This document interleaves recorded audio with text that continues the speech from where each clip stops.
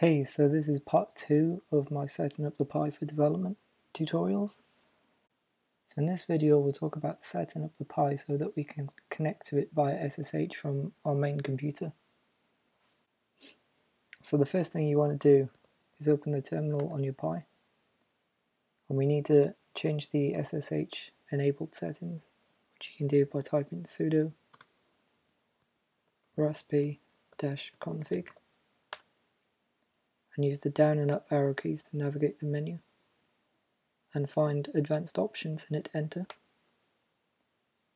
And again, using the down arrow keys, go to SSH and hit enter. Would you like the SSH server to be enabled? Hit enter for yes, and OK, and simply hit escape to leave the menu. At this point you need to reboot, so normal way you do it.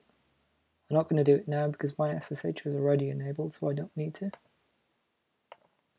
Okay, so now that we have SSH enabled on our Pi, we need to find out our IP address. You can do it simply by typing ifconfig. So you can see here the IP address.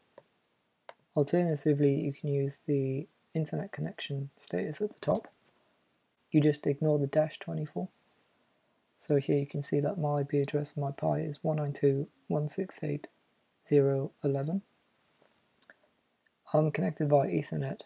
I did use wireless for a while, but I found the connection to be really unreliable.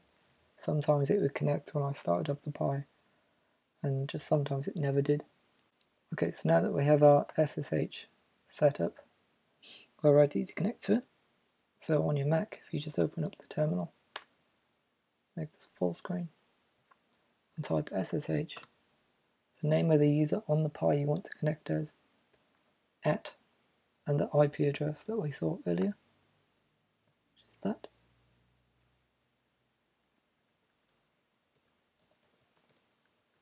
Hit enter, and the password, you can actually change your password in preferences, Raspberry Pi configuration,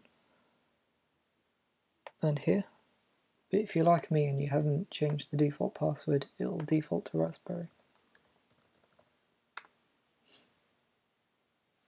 And there we are, we're connected to our Pi via SSH. So SSH isn't built into Windows by default. If we want to connect to our Pi, we need to download a program called PuTTY. I'll put the link to this website in the description. It's really easy, just click putty.exe, goes to your downloads folder, no need to install it, just comes straight up. So in here we need to type in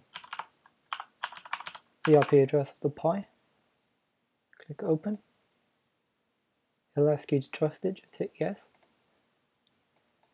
And now we want to log in as the user Pi, and the password, Raspberry, and we're in.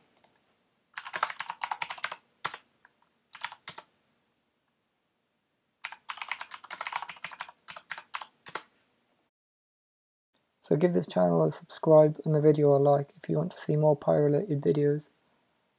I am also a game developer in my spare time and will get around to posting some game development videos in the near future. But as for now, in the next video we'll talk about how to set up Synergy so you can use your main computer's keyboard and mouse on both the Raspberry Pi and the computer itself.